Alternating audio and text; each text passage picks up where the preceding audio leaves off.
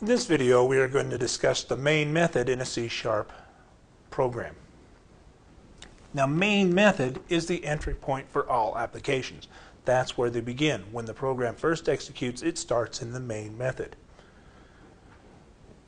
And the program will end after the last statement in the main method.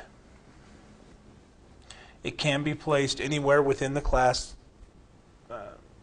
definition, but they have to have one main method.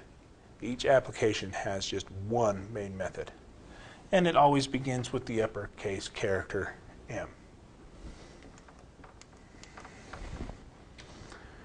Here we have our method heading for the main method, and it says static void main.